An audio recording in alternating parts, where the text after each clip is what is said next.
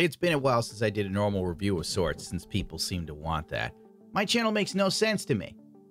Before, when I did nothing but reviews, people scream, "Do build videos." Doing build videos. Now people scream, "Do reviews." You just can't make people happy in this community of Gunpla, I've come to realize. Well, basically, yeah, I know, it's days behind. It's the full mechanics Gundam Barbados Lupus. It's the full mechanics kit that has been converted by the Extreme Squad Resin kit. This is the refined version. And frankly, to be real with you, the Resin kit ain't bad, in all honesty. I am glad that they left the option open to use the original eyes from the full mechanics version of the Barbados, which gave me the freedom to make a clear copy so that I could put LEDs in the head. Because everybody wants LEDs these days. While building this kit, I remember one of the many complaints I would see in my comment section. He only does clean builds. He never does any weathered builds. Boring. And it's like, oh, eat me. Do better than me. Then come back. So I figured, what the hell? Why not? I'll do a weathered build. And frankly, I didn't mind it at all. See, the reason why I don't do weathered builds often is because I don't care. You know, when I used to get paid to weather people's stormtrooper suits, I guess I got burnt out. You know, you try and weather a full body armor and make it look realistic, as if it's actually sat in a sand dune for 20 years. And you do that for a couple years of your life. You get tired of looking at pastels and powders. But I figured, why not? The Lupus is a perfect candidate for weathering. So I started doing a whole lot of new techniques. It's one thing to weather something that's life-size, but then to scale it down to a Gundam model kit and then try and make it look realistic to this scale, it's like just on a whole other level. Like, I already knew it would be hard because I've seen and I watch a lot of like Warhammer painters. I take a lot of cues from the army and military spec painters that do trucks and jets and tanks. Like, those guys somehow managed to make these 1/87 scale tanks or whatever look real. It's absolutely crazy how photorealistic they can get it.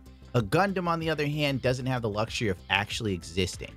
So you can't really hunt down a Gundam that's been in battle or a mobile suit in general and apply what you see to your model kit. You have to go to like a jet place, you know, like those historic museums that focus solely on birds of prey and war jets.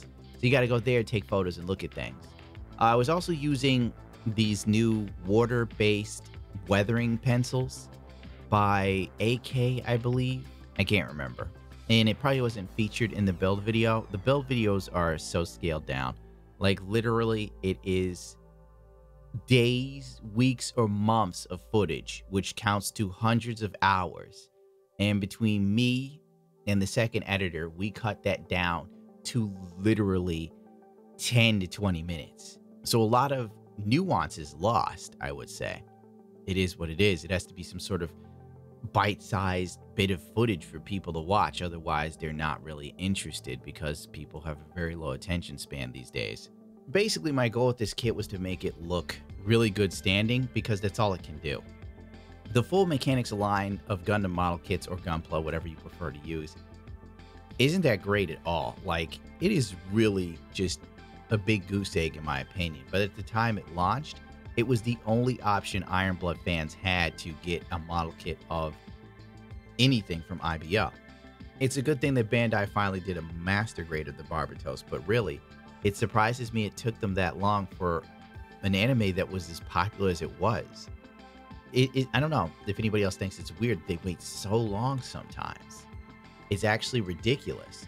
But now they're trying to get ahead of the game by putting out that Seed model kit. I don't even remember the name of it before the anime and movie even comes out. Weird how that got a master grade. Like, for real. Like, honestly, we don't know anything about it. We just know it's in the Seed universe, and they do a master grade of that. But why not, I don't know, a master grade XE? I want that. But I want the original design of the XE. The new design I do not care for. Anyway, back to the video. It was just a lot of painting and weathering. I skipped oils and went with enamels because it would be a quicker result with the painting. And as always, I'm on a time schedule. When people say something about blah, blah, blah, blah, he's not that good a builder, he doesn't do any custom crap. Remember, I work on 4 channels, plus a live stream on Twitch, plus I guest star in people's podcasts, and I have a lot of sponsorships to answer to. Keep that in mind when you're trying to make me look like crap and realize I probably do more than most people in my position. Hell, probably more than you. I'm not in the mood to kiss anybody's ass anymore. Screw it.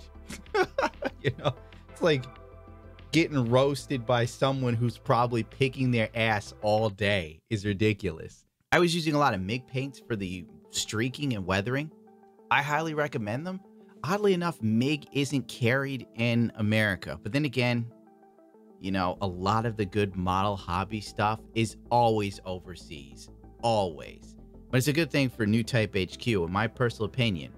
Whether you like them or not, I know a lot of people seem to be weirdly loyal to certain Gunpla vendors, which makes zero sense to me, but whatever gets you through the day. If it wasn't for New Type HQ, a lot of the stuff we're seeing today would not exist, and I know I was buying Gunpla kits before New Type HQ got big. Like, buying resin kits before was a pain in the ass. Getting specialized sanding sticks and paints was a pain in the ass. It's still a pain. I have to pay a premium to get MIG paints. It's ridiculous. Hopefully somebody carries the stuff soon. Or maybe not. I mean, frankly, it's like a sort of... The people who are interested in this are going to get it. Any way you slice it. They're going to do the research. They're going to look at what they need or what they can use it for, and they're going to hunt it down. The casuals will wait until a vendor gets it and then complain, possibly. Who the hell knows? This is probably a part that didn't make it into the video either. It's me airbrushing in extra dirt details, and then I would remove them with a water base, just with water and a brush, because under the paint details is a water soluble, I believe the term is, a spray that breaks down under the paint, so that way you get it. It's like you spray the stuff first, you let it dry, then you put your paint on top, you let it dry, and you take out your brush and you just remove it. It's like almost like a reverse wash, if you will, but for dirt. It's the best way I could explain it, honestly. And that's pretty much it. Oh god, I didn't even review it. I talked more about the paint process. So whatever, we'll call it a review / paint process. The people who care will watch. The people who don't will dislike it and say I suck. And that's how the game is played, baby. Point being, this kit, after you put the resin kit on it, it's not a poser. It's not. As I said before, the full mechanics Barbados sucks. The inner frame blows. It's not stable. The joints will definitely sag. So you're going to need to get some sort of stuff to put inside of there. Believe it or not, I am using gun primers, joint papers. I can't remember what they're called, but they're like these little sticks of, these little sheets of paper you put on the joints in like an X or something. Believe it or not, it works. It works better than putting glue in there and waiting until it dries and stuff like that. This is actually great. I've put it in and haven't had any issues, and it's been, what, a month? So it's pretty impressive. So I'd recommend them for ball joint model kits if you want to see a bit more of a connection that stays solid and in place. Overall, like, there's nothing I could say. You know, the full mechanics body sucks. The resin kit's decent, though. The quality's pretty good. Not too much cleanup work.